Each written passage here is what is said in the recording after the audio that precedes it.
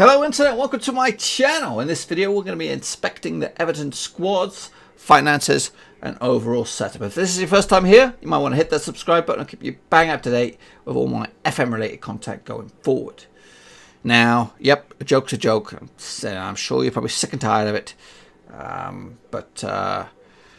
You know, for the other videos I used to just flash a picture of some guy's face on it and say that this was me. But realistically now, joke's over, but this is what I look like. If you don't believe me, you might want to stick around and hit the, gives you much more reason to subscribe.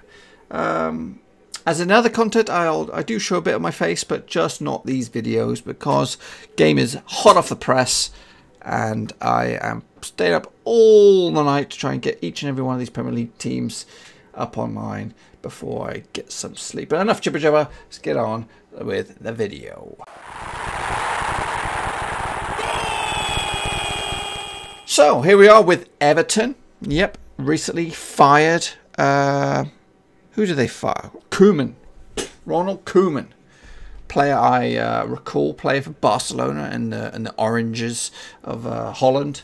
But he couldn't do the. I thought it was going to be a marriage made in heaven, bringing in Everton, bringing in Rooney and Sigurdsson, but it just not gelled for him. Hopefully, Everton make the right call and hire Sean Dyche for the role. He deserves a crack at a decent side because he's been stuck with him six-fingered inbreds for far too long, and he's taken them as far as they can go, and they deserve to get somebody shitty and get back to where they belong, which is League One. Anyway, enough about them. Back on with Everton. So let's take a quick sneak peek on the home page for Everton. So this is if you decide to take over Everton. This is your home screen. It's what it look like. Quick sneak peek of your pre-season. Nothing too crazy. Keep it a bit low key. There doesn't seem to be any crazy far-fetched travel. Tranmere away, Bradford away. Nuot, I think that's French. Dundee, Krasnodar. That sounds Scandinavian to me. In fact, it's Russian, so they are taking on a Russian outfit at their own gaff. But anyway, let's take a look at the meat of the matter, which is your transfer budget. I believe Koeman blew the lot on Sigurdsson, so the board are only giving you 20 million. Any transfer dealings going out of Everton, you'll get 90% of that, and your current wage budget 1.91 million. You can make some changes to this, can you? No, you're maxed out for your transfers. You could reduce it, which will give you more clout in the free transfer market. Maybe there's some bargains out there to be had. But anyway, let's just jump in and take a look at your under 18s. Recently, a lot of Everton youngsters have been making the push to the senior squad, so there might be another few key players here.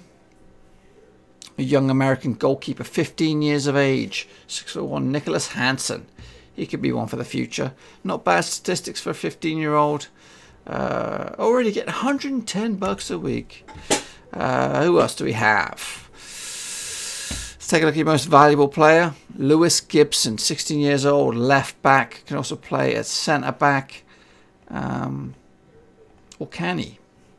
Says he can, but obviously prefer to be on the left back.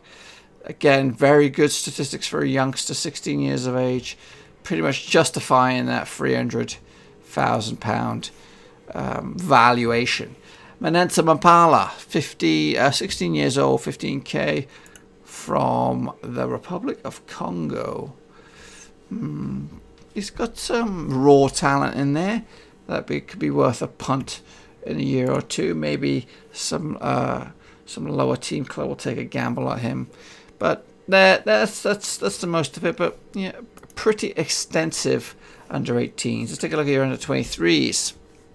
Holy clonkies. You got 5 goalkeepers on the book, Sketlenberg being one of them. Renshaw, youngster coming through. Lewis Gray, he's on the transfer list. John Joe Kenny, he's a hot topic for the future. He's wanted by a whole host of championship clubs. Morgan Feeney made the push to the under-23s. But yeah, it's quite a large under-23s. Ademola Lookman, he's a hot prospect for the future. Kind of burst on the scene last season after his move from Charlton. He scored a perler against Man City, I believe. That was his one and only goal thus far for Everton. Remember that game? That was a cracker. But who is the most expensive player in the reserves? Is it Lookman? Yes, it is. Henry Onyekunkuru. Try and say that 5 times fast. He seems to have some work permit issues, so you might want to either loan him out or do something to rectify that. Shinari Terashiraji, Swiss player, 22 years of age. He's on the transfer list. He's got 5 caps to his name. Could be off to the World Cup.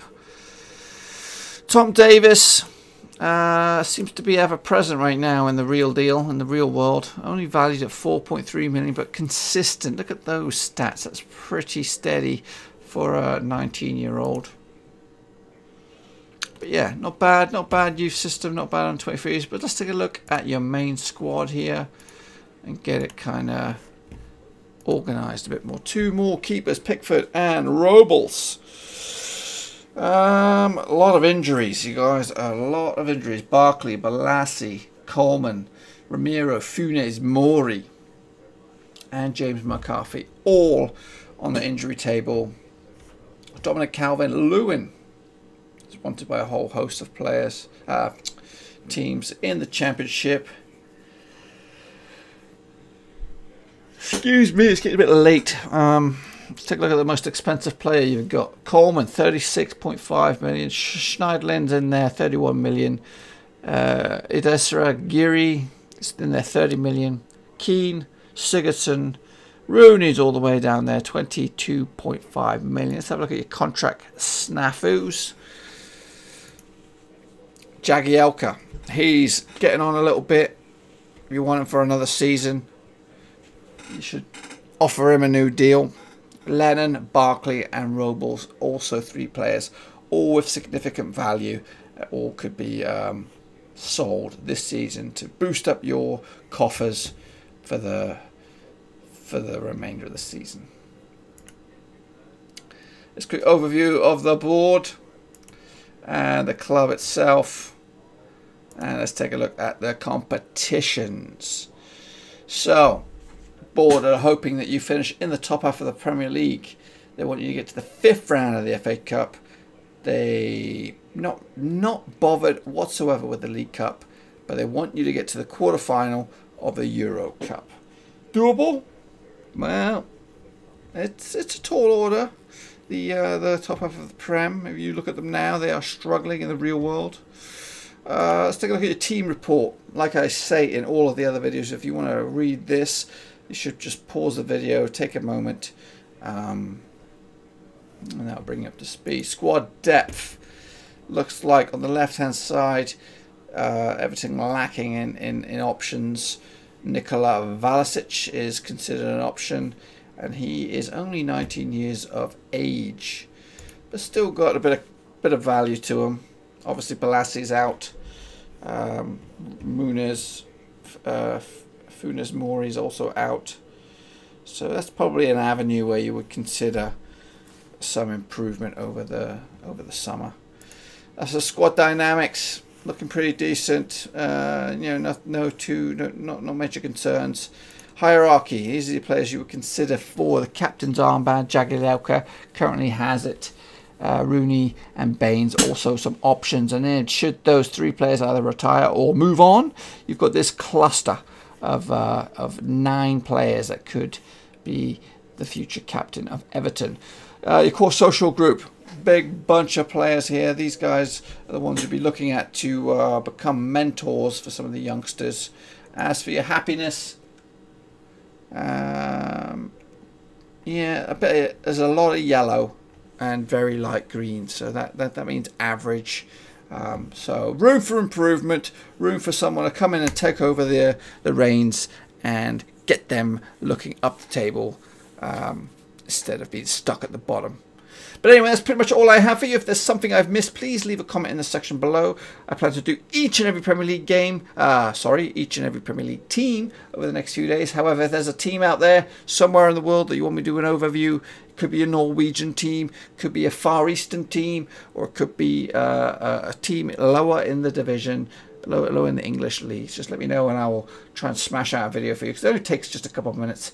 And after the craziness of the beta and the actual FM18 release calms down, I do plan to do some game saves, so make sure you stick around and check back as I got some cracking storylines in the pipeline. But until next time, thanks for watching. Please like, share and subscribe. Check back for more FM content over the next few days.